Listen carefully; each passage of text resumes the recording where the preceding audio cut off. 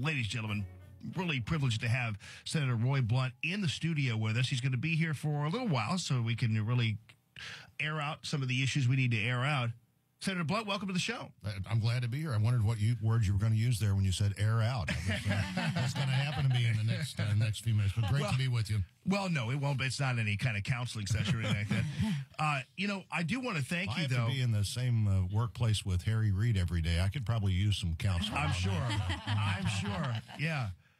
I wanted to tell you, I appreciate the fact that you, unlike some of our other Republican representatives, have not taken the lower road in terms of dealing with some of the Tea Party elements, some of the people who don't necessarily agree with the Republican establishment on a lot of things.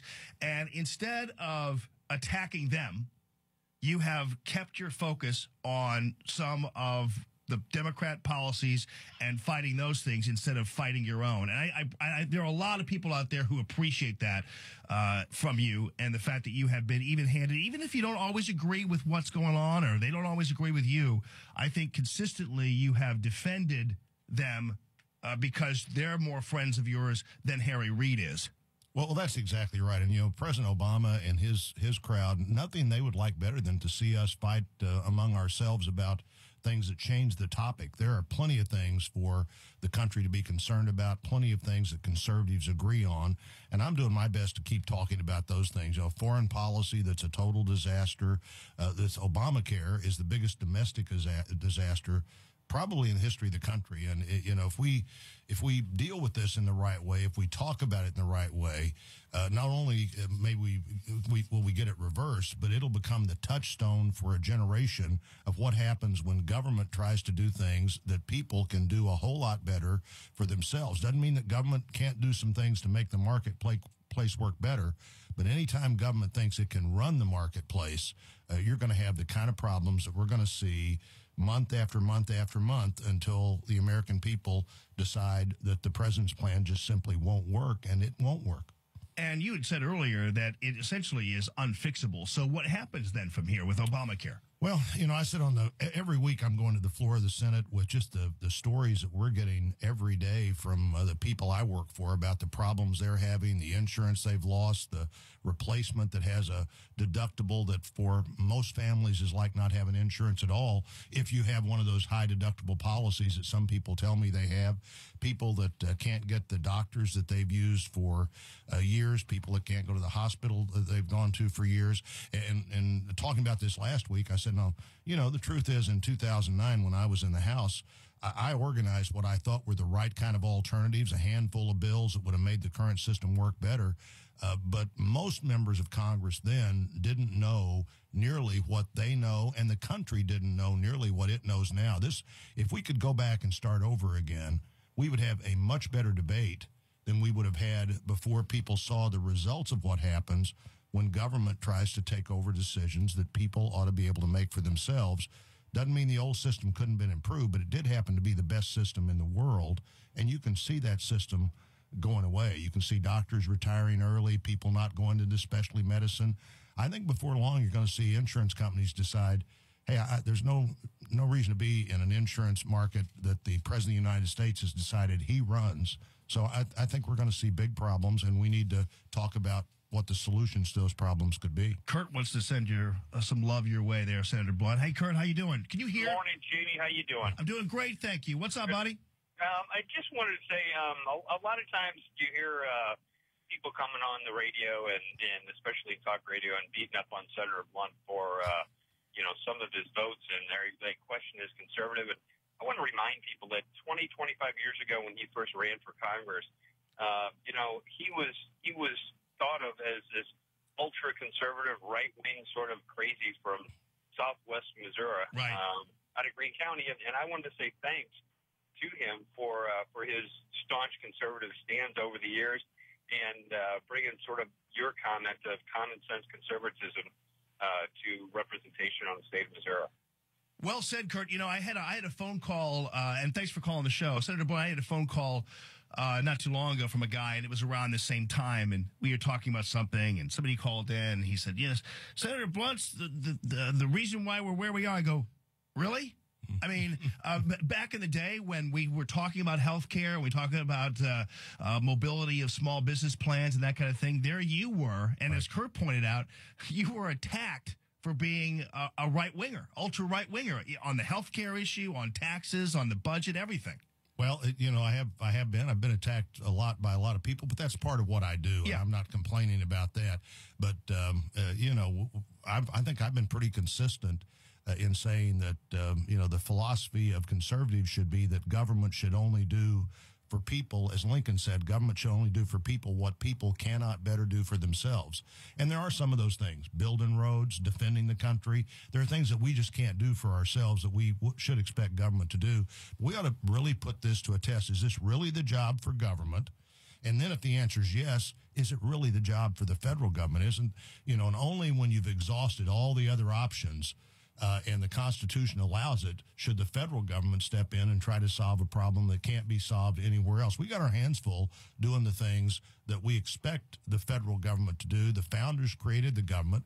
And by the way, one thing we never talk about, they actually created the Constitution while it really is designed to have a government that makes it hard to do a lot. It was a stronger government than the government they were trying to replace. The founders weren't anti-government. They just wanted government to work the right way, and frankly, they wanted government to also be able to work, but they didn't want it to be all that easy, and they created this amazing system that we need to get back to. The president said the other day he had a pen to sign executive orders, and he had a telephone to rally support if the Congress wouldn't go along.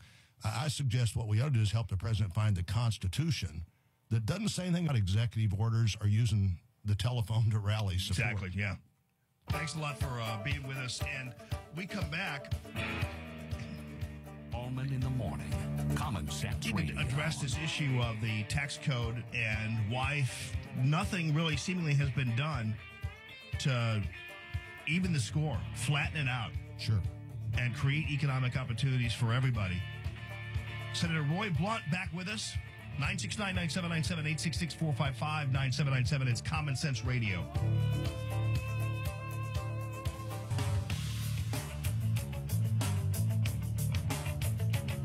Listening to Allman in the morning. Common Sense Radio. Good morning, you bunch of drunks. Coming up, we've got all this Huckabee controversy. He was right on about how conservatives really are contrary to what people say with their war on women. This is a war for women and economic prosperity on down the line. So we'll follow up on that. Also, Ted Cruz with Mark Levin. Some great stuff there. Meanwhile, we're here with Senator Roy Blunt. Senator Blunt, thanks a lot for being with us as long as you've been able to be. And we talked earlier about the tax code and how crazy it is that the Republicans and Democrats simply have not tackled what is an uneven approach in the minds of many to income taxes, tax breaks, tax cuts, tax incentives. Why hasn't the tax code been addressed?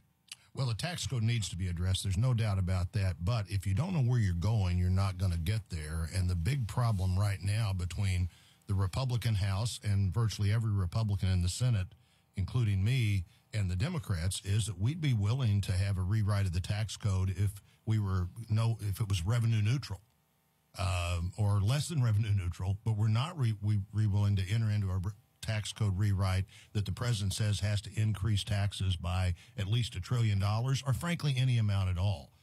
In 1986, when President Reagan was president, we wrote there was a pretty significant rewrite of the tax code. But the first decision made was we're going to rewrite the tax code and the revenue amount will not change. I don't want to rewrite the tax code just to increase revenue for this administration or any administration to spend, and that's the real obstacle. But the tax code needs to be rewritten, particularly on the corporate side.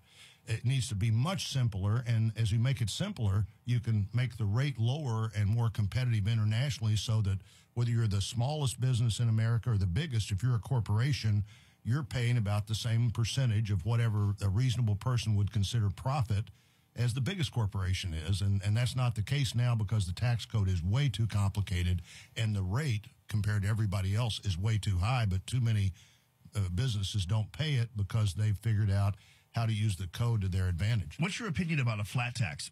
I like the idea of a flat tax for individuals as well as for corporations. Again, that's kind of what I'd be talking about.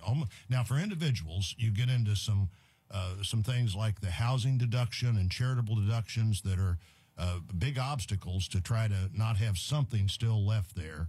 For corporations, I think the corporate rewrite is frankly a little easier, but we need to have a rewrite. The code needs to be much, much simpler. And as you make the code simpler, then you make the rate lower, because the rewrite should not be an effort to increase revenue.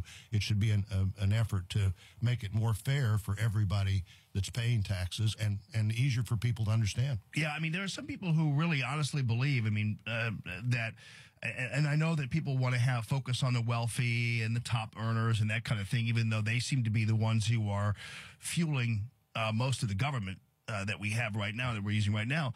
But, if you're making $10 a year or $100,000 a year, I don't know why those individuals, if you're making more money, you need to pay more. I don't understand that.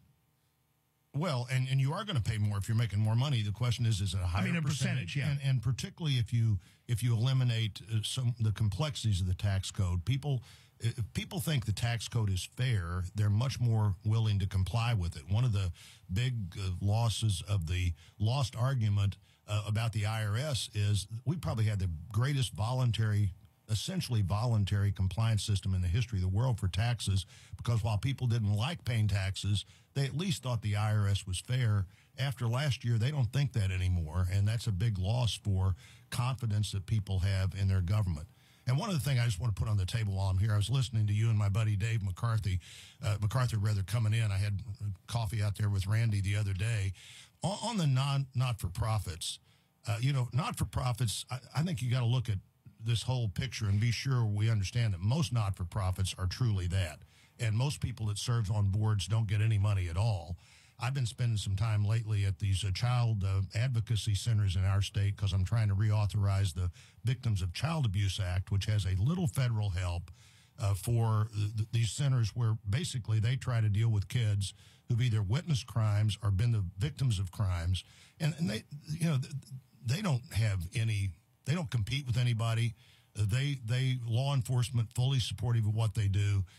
There are not-for-profits, and then there are other not-for-profits that compete with for-profits. Maybe that's where that line. Yeah, because I don't think Dave was talking about like child abuse charities. But he was more talking about. We talk about not-for-profits and serving on boards and getting money. Yeah. We know that almost everybody that serves on a not-for-profit board gets no money at all, and they make no money at all too. But there are, particularly when you have not-for-profits, like I've always thought, even the post office has an unfair advantage competing with the local greeting card store. So I've always said, no, I'm not sure the post office should sell greeting cards. Yeah, right. Because they have an unfair advantage over the greeting cards merchant that's trying to sell, and he's paying, he or she are paying taxes. They're doing all they ought to do. So that's one place we might draw that line as we look at what needs to be a total relook at tax structure for everybody. Yeah.